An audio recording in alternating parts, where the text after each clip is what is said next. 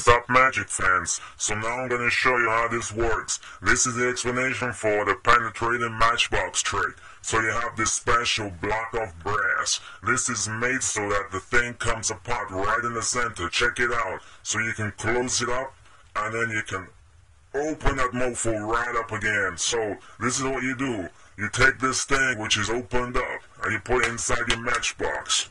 You take this and put it inside the sleeve, so that way you've got a normal looking matchbox. You take your pin, you stick it through. Yo, it goes through. You know why?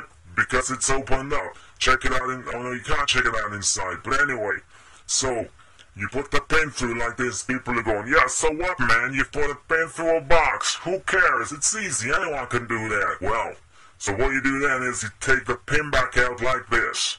And then you distract the fans by saying, hey, this really is sharp, and you stab them in the eye. And so once they're crying, what you need to do is go squeezy like this, squeezy on the sides of the box. And what that does is it closes the piece of metal inside. Then you just open the box and say, yo, mofo, check it. I've got a solid piece of brass inside this box. There's no way that pin can get through there.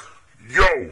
And they say, that is impressive, man. So that's the secret of this trick. What you need to do is get yourself one of these special brass items here. Comes in a box like this. See Matchbox Penetration.